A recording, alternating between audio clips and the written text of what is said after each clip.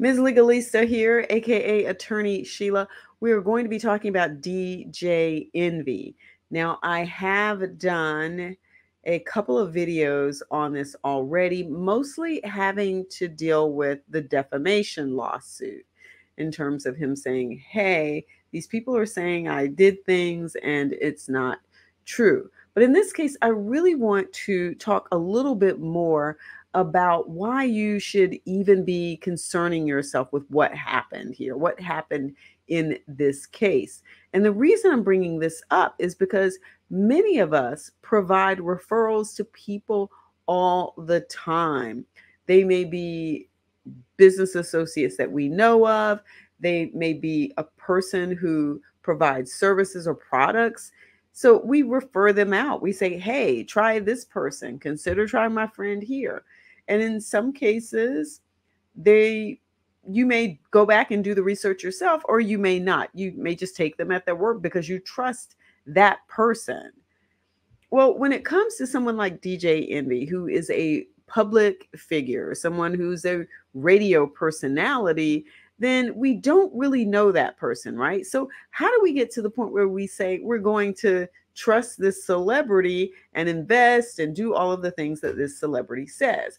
Well, part of it has to do with how we see this celebrity. I want to go over to DJ Envy's Instagram account for a moment. And I want to go over what he calls himself on this because I think that has a lot to do with it.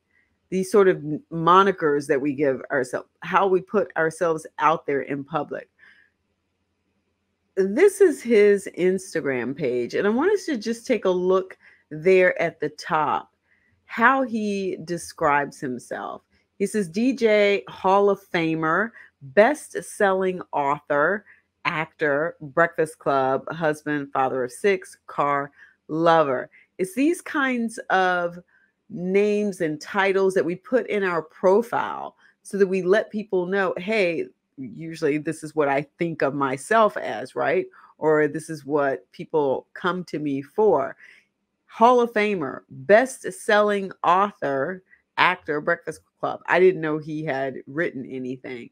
But again, it's the appearance of success here. He has 2.2 million followers on his Instagram page. And you can see DJ Envy, and then you've got his government name there. So let me go back and talk a little bit more about this whole idea of getting behind certain people and teaming up with certain people and not even vetting people like you should be vetting people. A lot of times we see people even locally. So I'm not even talking about national or international celebrities here, even local people that you may admire from afar and that you may say to yourself, oh, I wish I could work with that person. That still happens. You see that a lot when it comes to artists and certain kinds of businesses. And it's because you see what they're doing in the community and then they highlight certain aspects of their life. Again, it's all of the shiny things that look very attractive. It's the appearance of success. People want to be next to someone who appears successful. Look at everyone who was really trying to be a part of the Trump presidency and being in his camp. Yes, and we know where some of those people landed. Now, nobody really wants to be associated with failure. They don't necessarily want to be associated with the person who, has had some rough patches. They look at that and they say, well, maybe that person's still healing, still getting over the trauma, still lifting themselves back up. People generally look up to all these people they put on a pedestal, forgetting that everybody makes mistakes and that the things that we put out into the world are sometimes, the best pictures, the best highlights, the best features, the best stories, the best of our life, because we know that in some cases, employers and other people are going to be looking. And so we want to look like what? We're hireable, we're good friend material, we're good mate material. And so now we have all sort of cleaned up our social profiles and we put these titles out there so that we can look really good in the world.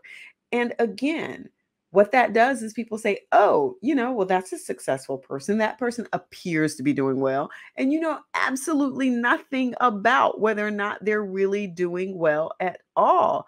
Absolutely nothing. You're basing all of that on what you see from over here. And most of the time, you've never been in their house. You don't have any access to their family to have conversations with these people. You don't have access to their finances. And so you're going off of appearances. Well, I want to talk to you about some things you may want to think about instead.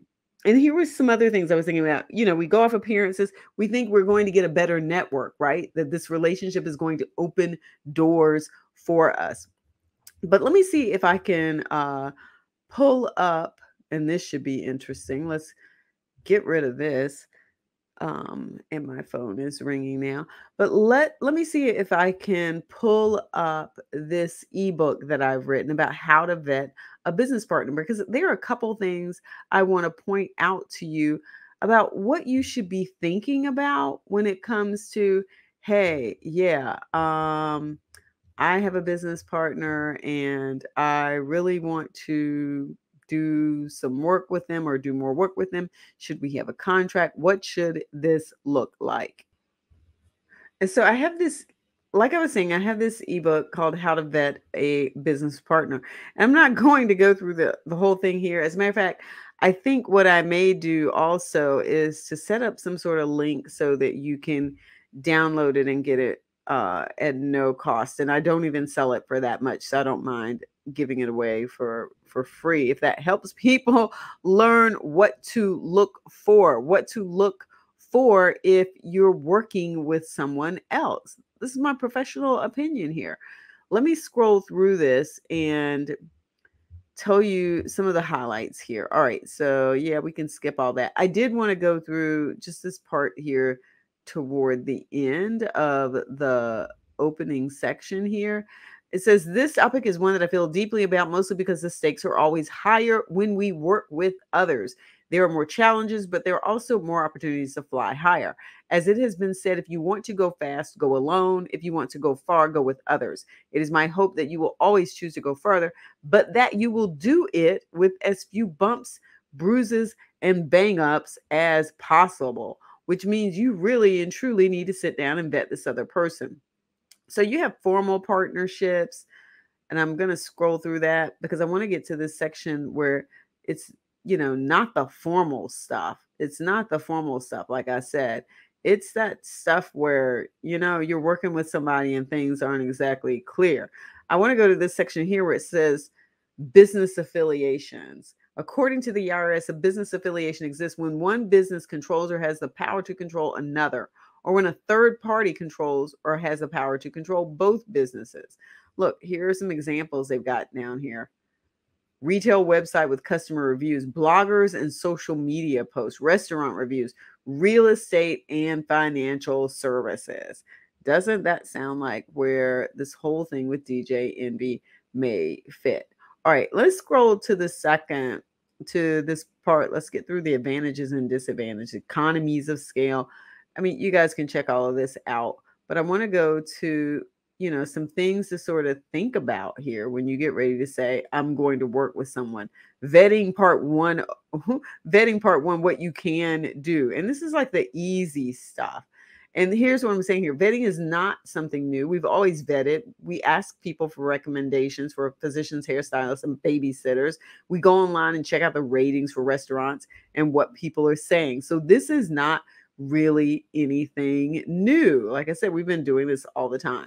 So let me just sort of go through this. First of all, you want to start with conducting a Google search. Do you know how many people will start working with somebody else and never even do a Google search to see if they have a website and to see if there are any comments out there about them on Yelp or anything like that? Now, I'm not necessarily saying that you have to believe everything you read, but just that basic research.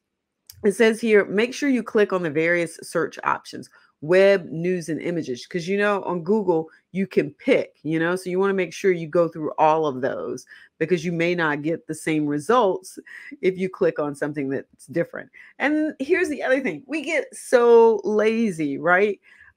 We're so accustomed to going through that first and that second page and then stopping and giving up. And it may be that you need to go to the fifth or sixth page to actually pull up something of value. So keep looking. You never know what you're going to find if you do that deep search. Don't just read the articles, check out the photos that you see in the search. You actually want to go down the rabbit hole a little bit. So if you start to see photos, it's, well, who is that that's in the picture with that person? Because sometimes it may let you know that they're associated with other people that you may not want to be associated with. I cannot tell you how many times I have had clients say, well, they didn't realize until later, until they did some more research, that that person was associated with something, with another party that they did not want to be associated with. And then what's the caption? All right, then the next piece, check your local and state records offices. Look, Register of Deeds, Property Tax Office, business records. Everybody runs into hiccups now and then. And so I'm not saying just because somebody filed for bankruptcy that you should run away. It just means that you should ask more questions, find out what happened. When did it happen? You want to be able to look and see. I mean, and it's not just bad things, it's good things too. You want to check out and see if they have registered trademarks or trade names. You don't want to get into a business relationship with them and find out later that some of the things you thought you were going to be able to do, you're not going to be able to do because there's already a registered copyright on something very similar. And now there's going to be some sort of conflict of interest. So go to these sites and do the research. There are a lot of government sites out there that will give you tons of information. And then, of course, check social media. Now, don't go out there and pretend to be somebody and do some fraudulent stuff. That is not what I'm talking about. You can go to someone's LinkedIn page, their business Facebook page, or their business personal or their Facebook personal page, depending upon what your needs are. But don't do anything fraudulent. There's enough information out there without you having to do that.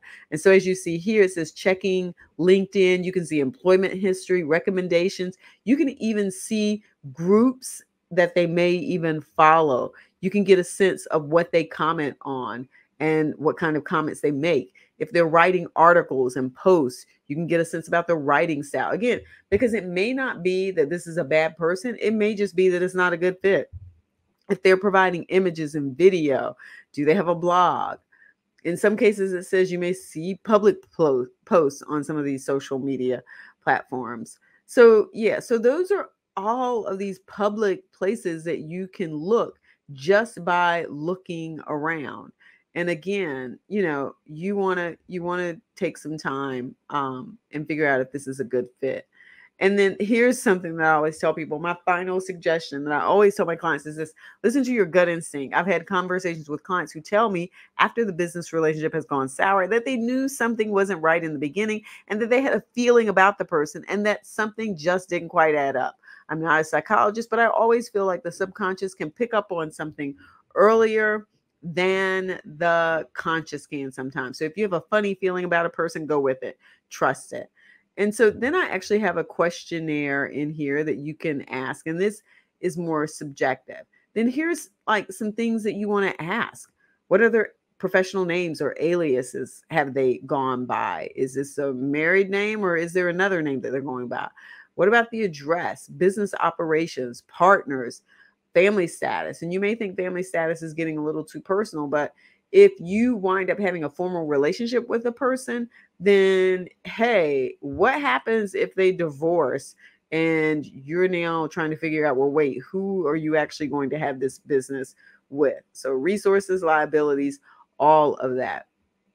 So there's a lot that you can do on your own in terms of finding things out when you want to vet this other person. Now, vetting part 2, this is doing that deeper dive where you're just like, okay, so what can I agree to with the other person? Because sometimes you may have to have their permission to do some of these next things that I'm going to be talking about. It's not just Googling them and finding out. Okay, so credit report, there are certain limitations around getting someone's credit report. And it says right here, I got a list of, what that pertains to. And you would have to have their authorization. There are a lot of hoops that you're going to have to do if you're going to do that. A background check, a lot of A lot of employers are doing that now anyway. Employment verification, due diligence. Look, ownership and management of the prospective business partners' businesses. So that's what I mean when I say know really who you're actually working with. Whether the prospective partner has relationships with government officials that may impact what you're trying to do. An analysis of any civil, criminal, or regulatory matters, like have they been fined before by the SEC or received some sort of letter, whether the prospective partner understands anti-corruption and compliance matters. I mean, it's just a lot of things here. Look at this: the identification and disclosure of possible conflicts of interest, associating with companies in countries that are restricted by U.S. law. And so a lot of these things are just, again, like I said, things that you really need to be thinking about if you're going to be working with somebody else. Do your research and check people out. So you had a lot of people who, participated in some of what was going on with Caesar Pena, and they're now saying that they did so because of DJ Envy. So we'll see how all of this plays out. But the real key here, and this is what I'm trying to get across to you, is don't just go with people because they're a celebrity. And I don't mean just some sort of national figure. I mean, even local people that you see and that you may decide you want to work with. Vet them, check them out, ask around, do your research, and make sure that before you align your business interests with another party, that make sure that that's a party that you want to work with, because in some cases you may not. All right, so go ahead, give the video a thumbs up. Don't forget to subscribe. Peace.